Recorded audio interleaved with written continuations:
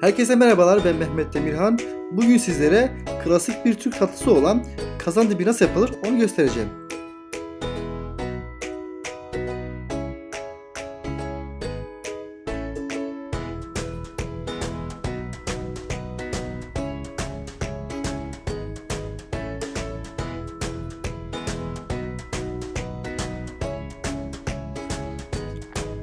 Ve kazandibi tatlımızın tarifi şöyle: 2,5 kilogram süt, 125 gram un, 450 gram toz şeker, 75 gram pirinç unu, 2 gram damla sakızı. Eğer yok ise elinizde damla sakızı, 10 gram toz vanilya iş görür.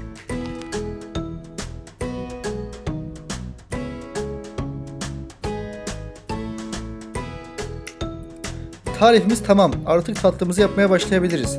Bir tencereye süt, un, toz şeker, pirinç unu ve damla sakızını ekleyip ocakta orta ateşte kaynatmaya başlıyoruz.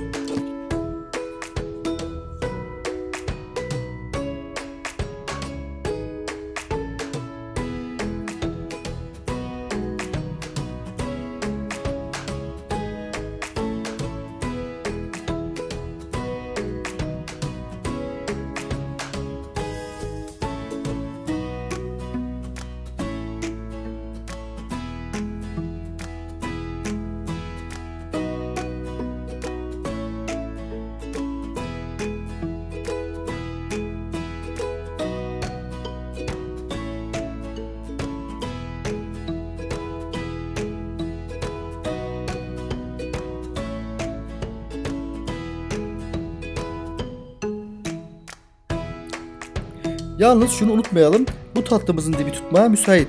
O yüzden sürekli karıştırıyoruz. Tatlımız kaynadıktan sonra 5 dakika daha kaynatıp kenara alıyoruz ve taban kısmını yapmaya başlıyoruz.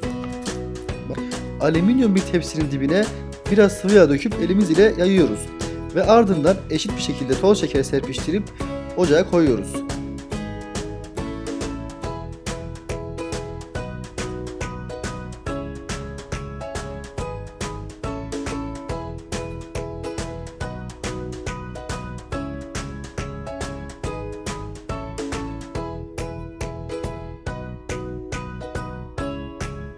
Şekeri fazla yakmayıp sadece karamelize ediyoruz.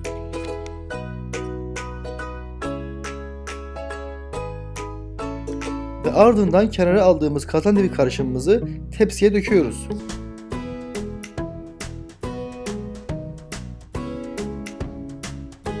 Tepsiye döktüğümüz karışımı spatula veya plastik kaşık yardımı ile videoda gördüğümüz gibi yayıyoruz.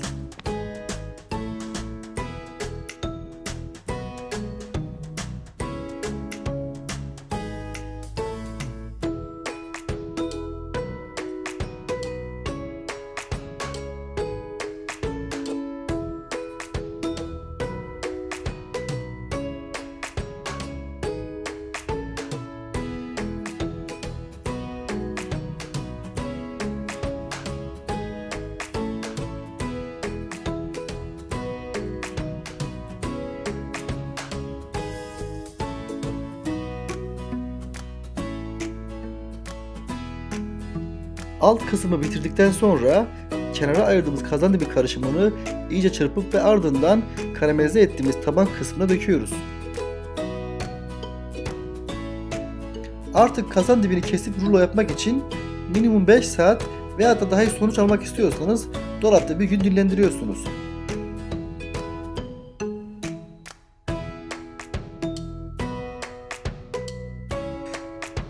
Hazır olan tatlımızı bir spatula yardımı ile dibine bastırarak tepsiden alıp tabağa koyuyoruz. Toz fıstık ve tarçın ile servis iyi bir fikir.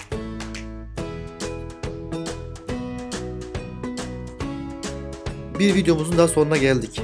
Eğer videolarımı beğeniyorsanız abone olarak ve videolarımı beğenerek destekte bulunabilirsiniz.